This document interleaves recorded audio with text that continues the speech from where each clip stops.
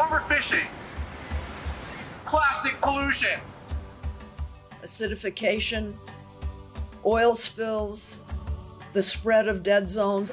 Our oceans are facing two crises: climate change and biodiversity loss. We're chipping away at the very fabric of life in the ocean. We don't understand even a fraction of what is going on in the ocean. How dare we allow it to be destroyed? Right now, countries of the world are in that building negotiating a treaty to turn these things around. But they've taken way too long. Yes. It's been almost 20 years they've been talking about this, and we still don't have a treaty. The reason we're here today is to give them a nudge, to tell them to hurry it up. These are activists from Greenpeace USA who came down, stopped traffic, and unfurled a banner saying, "Ocean Treaty now."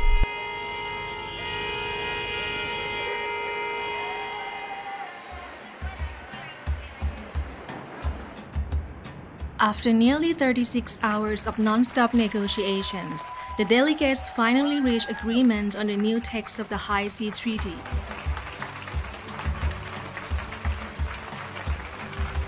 But the story is not over yet. Much work still remains to roll out the treaty as a fully operational international legal instrument capable of managing the high seas. The treaty consists of 4 pillars, or parts. The treaty covers area-based management tools, and these include the setting up of marine protected areas. It covers marine genetic resources, including access and benefit sharing. It includes environment impact assessment. It also includes capacity building and transfer of marine technology. Once the treaty has been ratified by 60 or more member states, a new international secretariat comes online. Besides the 4 subject matter areas of the treaty offers institutional measures. It creates what's called a conference of the parties. Countries can get together, they can cooperate, they can deconflict, be more conservation-minded. Governments have to work together to achieve what the treaty says that they should be achieving. It needs to have a conference of the parties, but it also needs a scientific and technical body to analyze proposals for protected areas, for example.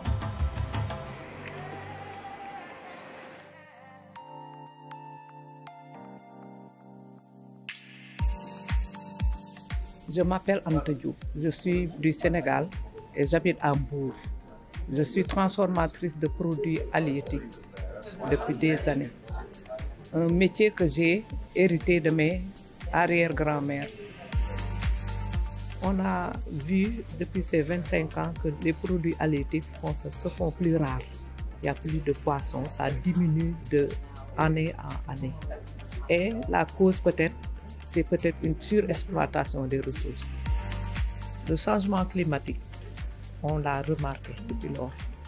On ne voit plus certaines espèces qu'on voyait ensemble avant.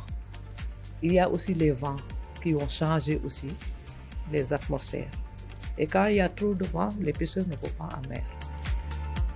Je pense que si cet accord est signé et que l'on respecte ce qu'on a signé, on aura des résultats. Dans 5 ans, la mer sera et les océans seront plus protégés. Et par la suite, les populations seront plus protégées.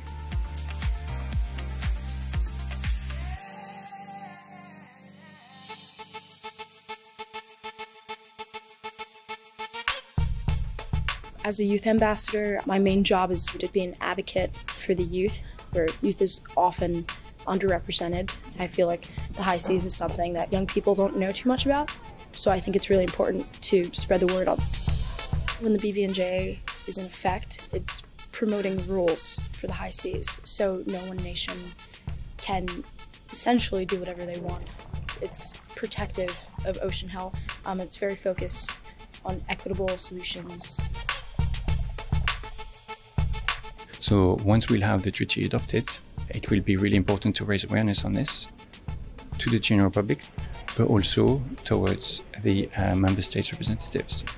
We can organize webinars, regional workshops, even before the treaty enters into force. So we will be ready to keep the momentum going.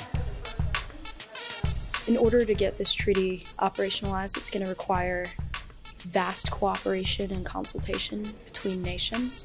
But I think everyone that's taking part in this understands the existential threat that our oceans are facing and are apt to work together.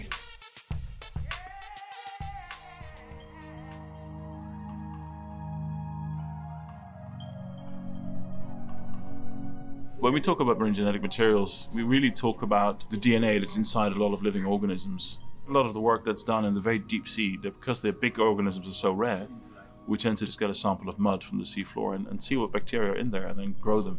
Because they're isolated from the rest of the world, essentially, quite often these bacteria are really unique. So we tend to grow them in different conditions. High pressure is one of the things you might try with. Or hot vent, hot smoker, again, those are quite beautiful environments in the deep sea. The PCR test that was done for COVID, that's actually done with a bacterium DNA that comes from a hot vent organism in Baja California. Once people do find interesting products from the deep sea that they can commercialize and then share the profits with everybody in the planet, and most of that money is going to go straight back into ocean conservation. A lot of the science is already doing things that the treaty wants us to do, but it'll bring us together and make the practice better.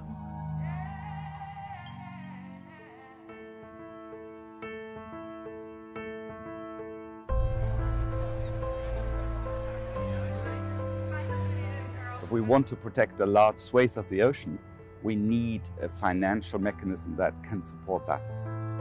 Once the treaty has 60 signatures and it enters into force, then the treaty's financing mechanism enters into force as well. The financing mechanism has two components. It has a fixed part, which is called assessed contributions, which covers the cost of running the institutions of the treaty.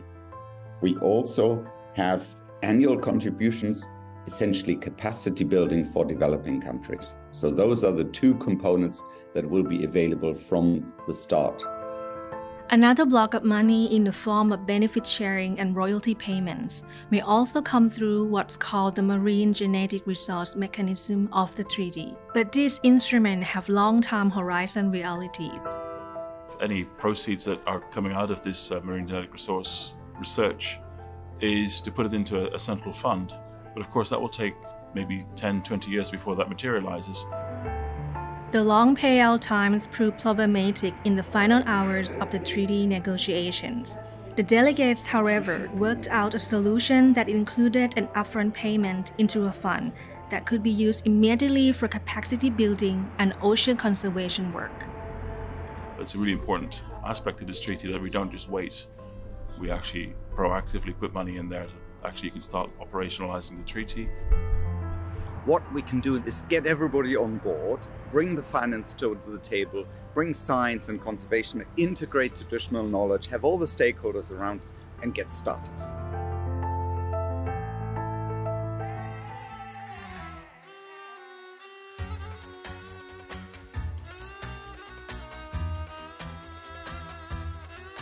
Hopefully we'll start seeing effects of the treaty immediately, because countries will start developing national laws, not just to adopt the treaty and ratify it, but to actually implement it.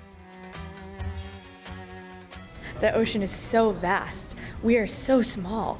There is so much to learn out there. Protecting the high seas means protecting this fundamental opportunity to continue to learn about our place in the universe. It's really powerful, and I'm so excited to be here and be part of it.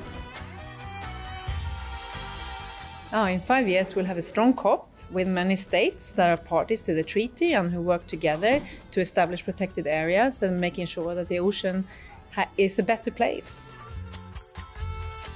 Scientists have told us that in order to prevent the worst impacts of climate change and biodiversity loss, that we need to protect 30% of the oceans by 2030. And this treaty was a critical part of making that happen. There's a feeling in the room. I can already see a change in mood. I think delegations are really motivated to get this done. So I'm really looking forward to it. I feel optimistic about it.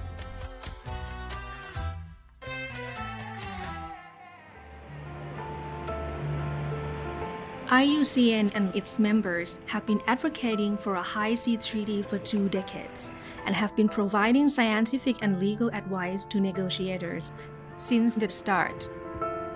Today, we are calling for fast-track adoption and ratification to bring the treaty into force.